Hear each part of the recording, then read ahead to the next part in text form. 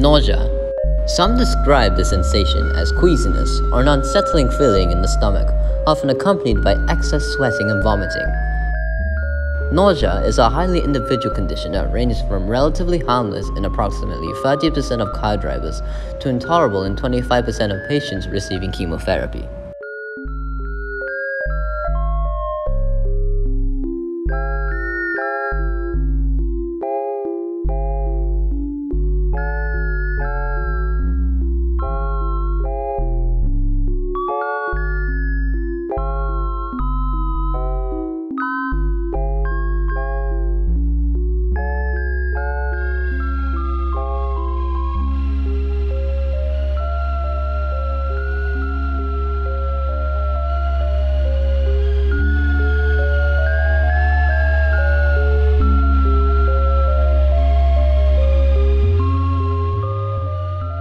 Anticipatory nausea is caused by the triggers such as the sights, smells, or sounds of the treatment room.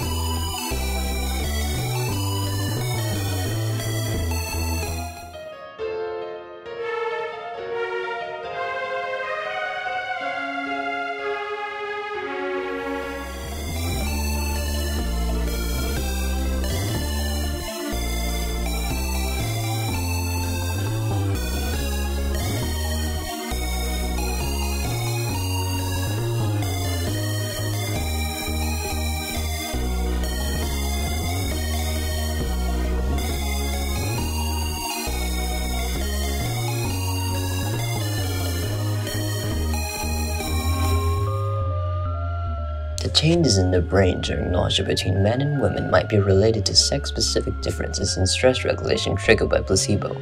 This information suggests that gender does not appear to have a significant influence on the placebo effect on the behavioral level, but instead plays a larger role on neurological levels. Through the study of the brain, we can conclude that placebo is not completely ineffective regarding the treatment of nausea, whether it's among pregnant women or chemotherapy patients. In any case, when subjects believe the sham experiment can prevent nausea, such symptoms can be effectively reduced.